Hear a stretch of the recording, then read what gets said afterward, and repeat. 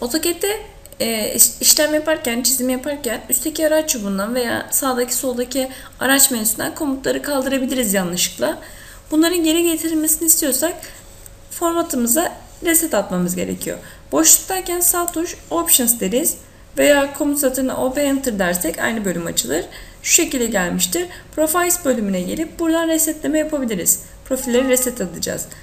Evet diyoruz buna. Ve bakın bir düzenleme geldi, zaten arkada çalışıyor.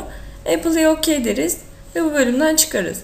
Şu an ilk kurulduğu haline dönüşmüş oldu. Tüm komutlarımız burada. Kaldırdığımız komutlar da aynı şekilde geldi. Şu bölüme tıklarsak Drafting Annotations bölümü açılır. Biz 3D Modeling'de kullanıyorduk. Buna geldik ve ilgili araç çubuğu gelmiş oldu. Home, Solid, Surface, Mesh, Render diye devam ediyor. Buradaki komutlar da bizim kullanmamız gereken komutlar. Bunları tıklayarak işlemler yapabiliriz.